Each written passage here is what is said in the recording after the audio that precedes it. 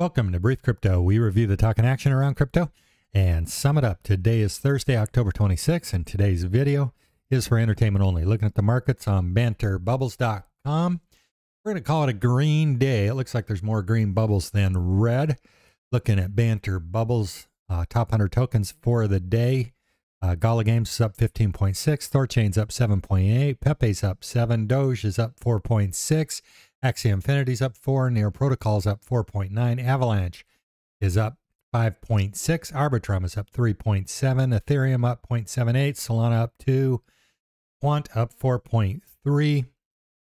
Looking at some of the bigger red bubbles, Radix is down 6.2, Bitcoin's down 1.1, Rollbit's down 6.2, Stacks down 4.6, Bitcoin SV is down 4.4, Aave's down 4. A green day for crypto, pretty mixed, almost 50-50, but green day for crypto. Looking at the hour is very green. So looking at Bitcoin, Bitcoin's moving along in this uptrending channel in this flag pattern with the flagpole being right here. Yeah, let's see, didn't take. Right there. There's the flagpole. There's the flag. And so right now we're in this uptrending channel. We're right above 34,000 at 34,257. So Bitcoin's holding strong. Of course, the big news is, are we going to get a spot Bitcoin ETF sooner rather than later? Of course, the halving 4 cycle is still very much intact, rhyming with having 2 and 3 Bitcoin halving cycles, and we're going to look at that in more detail in a minute. Looking at news on cryptonewsflash.com, revised Bitcoin ETF proposal takes another shot at SEC approval. Bitwise has refiled its application for Bitcoin spot ETF with new amendments. The amendment solidifies the hope the product will be approved by the SEC. So looking at Bitcoin, we're going to look at if a spot Bitcoin ETF is approved in this cycle, which we think is the more likely scenario. We could get something. This isn't financial advice, not a financial advisor, but we could get something like this. We could continue up at this slope that we're continuing on now very nicely, following along with the halving 3 and halving 2 fractals in orange and yellow.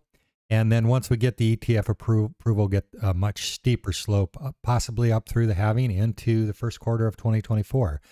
So sometime in that time frame, we are 6 months currently to halving 4, which will be around April 22nd, 2024. Then maybe we'd flatten off a bit, maybe even come from the top side of the fractals down to the bottom side of the fractals with a final push up, possibly up around $500,000 Bitcoin. We're about 25 months to the halving 4 peak if we follow the past fractals. Let's look at what we may see if we don't get a Bitcoin spot ETF approved. The halving cycle is still intact, so we're following along nicely. I think we'll still get a steeper slope up through the halving, possibly up into the middle of the fractals, then flatten off maybe for a longer time frame, and then possibly come in under the halving 3 fractal. That if we followed the halving 3 fractal, we'd get around a 340,000 Bitcoin. So maybe we come in around a $250,000 Bitcoin, again, as we get lesser slope with each cycle. Lesser gains with each cycle. So, but the Bitcoin halving cycles are still intact. We think they are the driving force. Again, not financial advice, not a financial advisor, but just looking at the past halving events and where we are with it and the consistency and shape and duration. We are going to move along with the understanding that the halving cycle is not broken until we do see something that indicates that it's broken, which we have not yet, still intact. So Bitcoin spot ETF denied, still following the halving cycle nicely, possibly up to a $250,000 Bitcoin by the end of 2025.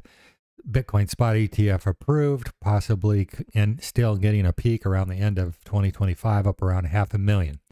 Further news on Cointelegraph.com. Bitcoin price chases after 35,000 as Bitcoin derivatives data signals fresh inflow. Bitcoin options and futures data suggests the current Bitcoin price movement could have longevity. Based on the current sentiment expressed by market participants on social media, one could almost assume that the long-awaited bull market has started. We have been saying the bull market has started since November 21st of 2022. So since December of 2022, we have been in a bull market, up over 105% since that time. But looking at, I forget what this is, looking at Bitcoin futures aggregate open interest, we can see that it's just keeps climbing since the 20th. We just keep getting more and more open interest. And so also, Bitcoin derivatives point to a healthy bull run and room for further gains. The Bitcoin futures premium reached 9.5% on October 24, marking the highest level in over a year. More notably, it broke above the 5% neutral threshold on October 23, putting an end to a 9-week period dominated by bearish sentiment and low demand for leveraged long positions. So you can see we're up above, we're right around in the 9%. We did get as high as 14% on Deribit and above the 5% neutral threshold on this chart for Bitcoin futures premium. Next thing is 25% skew tends to rise above 7%, while periods of excitement typically see it dip below -7. So if we see it going below -7, we have periods of excitement, and right now we're down around -7. And so we are seeing that in this data as well. And we'll leave links to all these articles in the description down below. And so we won't go into this in any further detail. We are continuing to watch for indicators that tell us that we're going into an altcoin season. One of those is looking at Total 3 compared to Bitcoin, and looking through the halving 3 cycle. Right, this is we're currently 26 weeks back from halving 4. 26 weeks back from halving 3 is right over here. This white line. You can see it's pretty flat through there.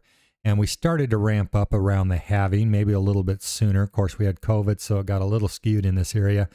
But where we really saw it ramp up is 30 weeks after the halving event. And then again, 60 weeks after the halving event, we saw Total 3 really move up. But looking to get into alts, we'd say we're definitely in altcoin season right in this area, about 30 weeks after the halving event in the halving 3 cycle. So right now we're just watching to see if halving 3 moves steeper. So let's look at a chart that gets us into a little bit more detail. This is the daily. And again, Bitcoin is moving at a much steeper rate than Total 3 right now, indicating that altcoin season has not arrived. Looking at the 2-hour chart, they're just kind of following along right now, but you can see we've had a much steeper rise in Bitcoin than in Total 3. Also, we're going to be looking at the ETH/Bitcoin, ETH to Bitcoin on a logarithmic scale, and you can see that each time before the halving, we were in a downtrend, currently in a downtrend before halving 4, and looking at that in more detail, we have seen a rise in the ETH to Bitcoin. And so, you know, potentially we'd like to see it move above this resistance, and ultimately this resistance from this long-term downtrending channel right here.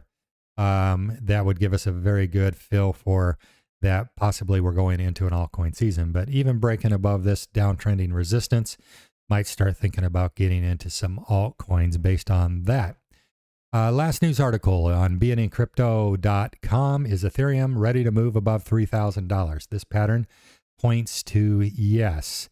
The weekly time frame count is extremely bullish. The count suggests, this is the Elliott wave theory, the count suggests that ETH is in wave 3 of a long-term 5-wave or upward movement that began in June of 2022. The subwave count is given in white, while also the ETH is in subwave 3.